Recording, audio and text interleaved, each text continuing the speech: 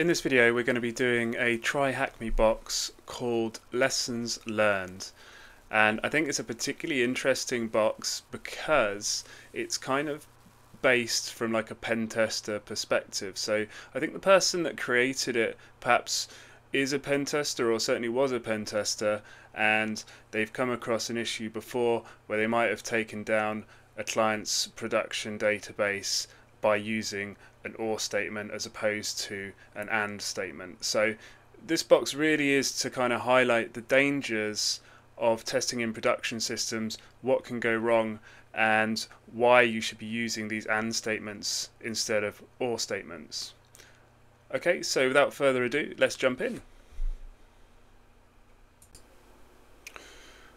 Okay, so if we read the description of this lessons learned machine, it reads that it is a relatively easy machine that tries to teach you a lesson, but perhaps you've already learned that lesson. Let's find out.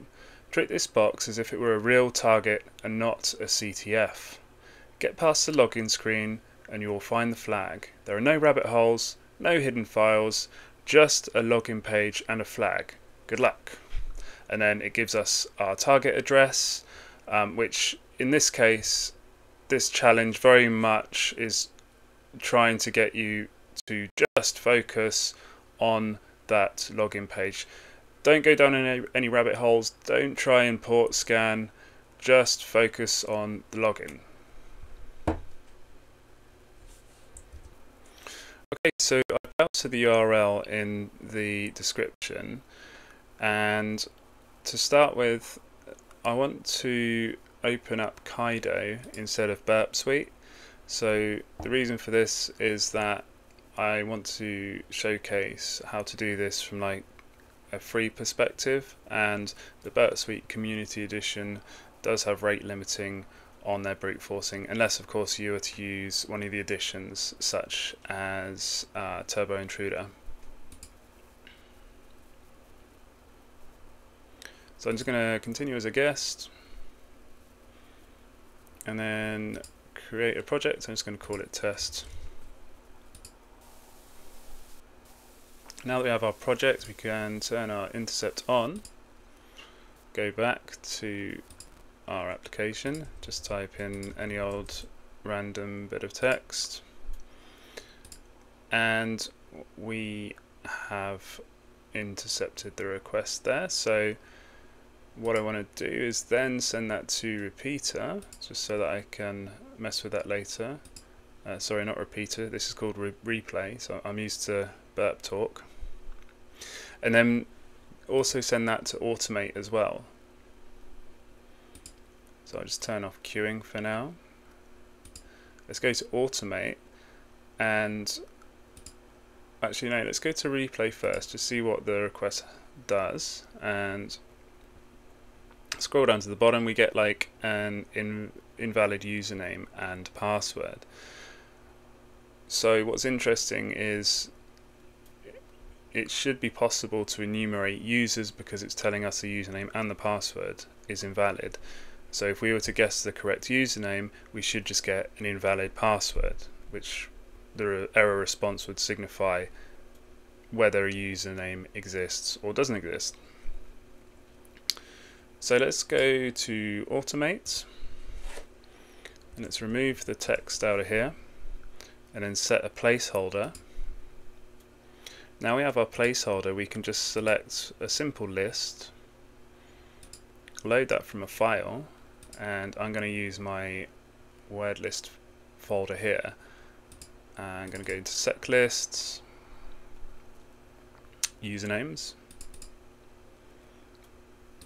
names, and then names.txt, and you can see that a number of different first names has been added into our simple list. So I should just be able to load this, just be able to run this now.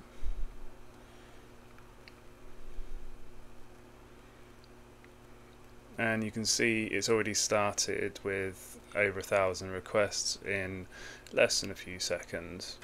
So I'm just going to let this run, and then if we can spot any anomalies between either the status code or the length, then that should indicate whether there is an existing user or not.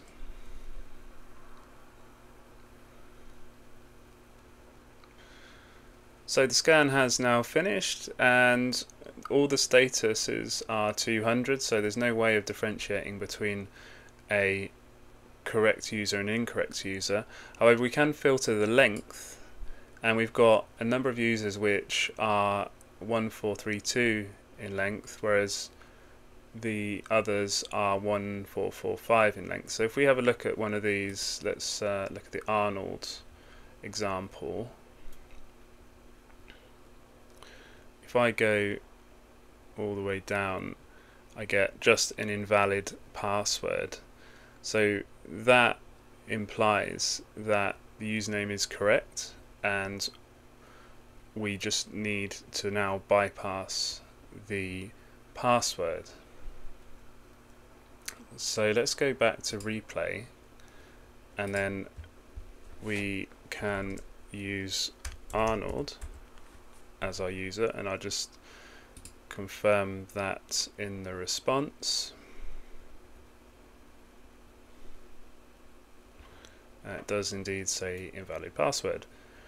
So now what we can do is use our SQL bypass technique with just a single quote, and then we want to use an AND statement instead of an OR statement, because in this case using an OR statement will end up breaking the database, because it's most likely on a delete or update function, which would essentially take the whole database down, because OR 1 equals 1 is always going to be true. So let's try with an AND statement with an AND 1 equals 1, and then have our double dash to end the quote and a space. And then if I run that, we get a message saying that it has worked, we get the flag, etc. So let's just try that on the application itself, just so that you can see that clearly. I'll go back here, and then I'm just going to turn off my interceptor and paste that statement in there. It doesn't matter what we put for the password, because the username field is vulnerable to SQL bypass. Just try that again with a space, and there you go. We then get the flag and it says well done, you bypassed the flag without deleting it, and essentially we didn't use the malicious, sometimes malicious, OR 1 equals 1. So we can just go back and then try that and change that to an OR, now that we have already completed the box, doing exactly the same thing, and then we get a completely different error message saying that we did the SQL injection basically on a delete statement. Now the flag is gone, everything's been deleted, and we need to now restore the box. So for a CTF, this is completely fine, but it's a valuable lesson that many pen testers have learned, particularly when working on client sites, on production systems. Having to explain to a client that you've broken their database is not fun at all, and it's something that you only ever do once. Hope you've enjoyed the video. Please remember to like, subscribe, do all that business.